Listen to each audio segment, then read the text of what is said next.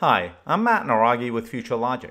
In this video, I'll be walking you through a step-by-step process that'll show you how to remove FutureLogic's Download Firmware Utility 1.3 or DFU 1.3 and earlier from your Windows XP machine.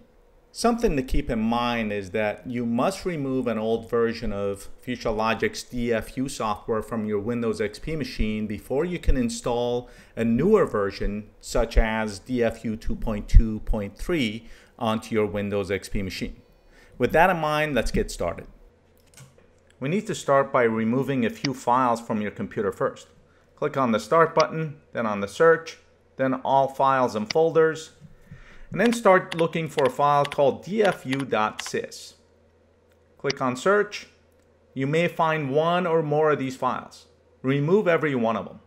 So highlight them and right-click on them and then click on Delete. Click on Yes, and those files are removed. Click on the back button. There's one more file we need to look for, and that file is called dfuprinterfl.inf. Search for that. You should only find one instance of this file on your computer. Let's right-click on that, delete that file as well. Confirm, and now we can go to the control panel. Here we'll be using the Windows Add Remove Programs to remove the DFU application from your computer. Double-click on Add and Remove Programs, and you should see an instance of FLI DFU Downloader on your computer.